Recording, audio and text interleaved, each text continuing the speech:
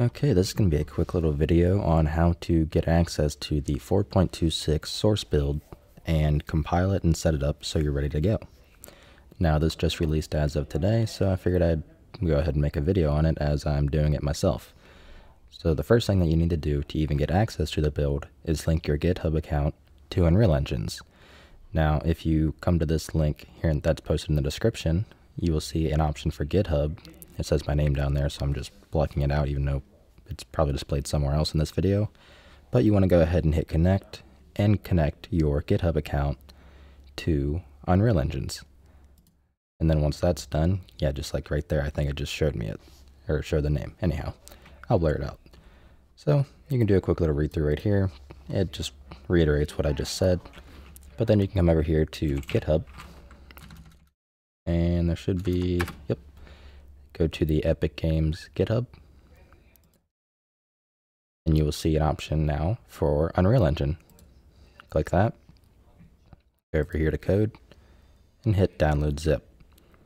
Once it's finished downloading, you will have a compressed document called Unreal Engine Release, and you want to go ahead and extract this.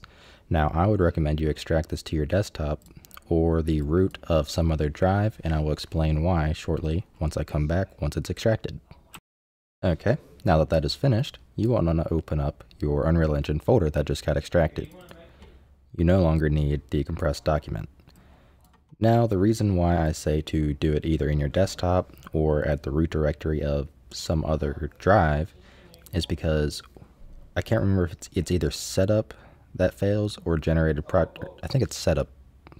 No, it's probably generate project files that fails because the path is too long. So for example, this has a short path length. And if you had this in your, for example, program files along with the rest of the builds, that path would end up being too long and it would throw an error and stop. So you would have to undo that and do this anyways. So anyways, once that's done being extracted, go ahead and run setup.bat or the shell script. I'm just going to run the setup.bat, and this is going to take several minutes as it has to download a bunch of stuff as well.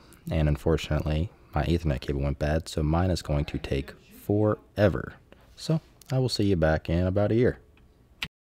Now, once that is finished, the console window will close, and now you want to go ahead and launch generate project files.bat like so.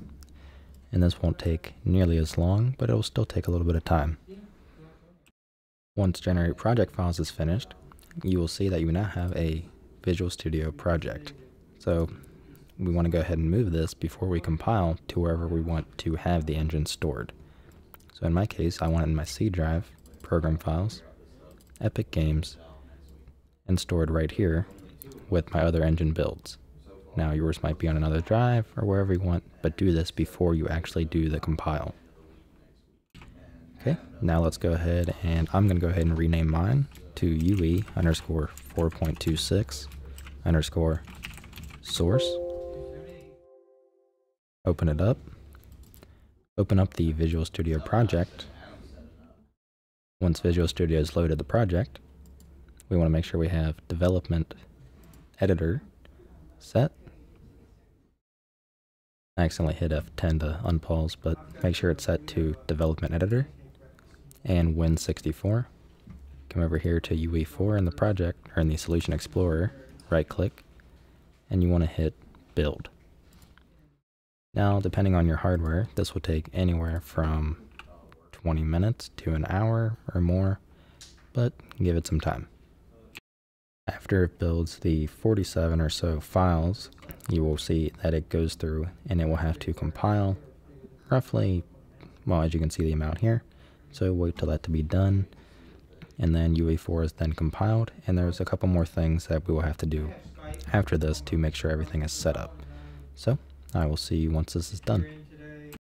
Okay, now that that's done, we want to go ahead and run it so we can associate the new build with Unreal Engine projects. And after that, there's a couple more things we want to do, but let's go ahead and start with that. So in UE4, well, on the UE4 in the solution, right click, go down to set as startup project, and you will see this change from benchmark tool to UE4. Now click local Windows debugger, and it will go ahead and launch the engine for the first time. And this is going to take a little bit, so it's not going to take nearly as long as the compile, but it's still going to take a couple minutes, so just sit back and wait. Okay, once everything's done, you should be met with this screen, and it should have finished compiling shaders. Once that's good to go ahead and close it, and you are, for the most part, done, aside from building a couple more of these projects. So you should now have your source build. Ignore this one, I just downloaded it from the launcher while I was doing this. And we want to come back into Unreal Engine 4, the solution again, scroll down until we find Unreal Light Mass, and we want to build this. Now this is so that you can build lighting. If you do not have this, then you have the problem of, well, you'll get a warning or an error and it won't actually build the lighting anymore. So go ahead and make sure this is compiled and good to go, and I will see you when it's done. Alrighty, now that that's done, you can go ahead and look over and see if there's anything else that you think you will be using. So for example, in my case, I'm going to be building Unreal Multi-User Server, and you might want to build something else in here that you might have to make use of. I see there's something regarding chaos. It's up to you. But anyways, once that's done, you are good to go. You can go ahead and launch the engine like normal. You can associate other projects with it.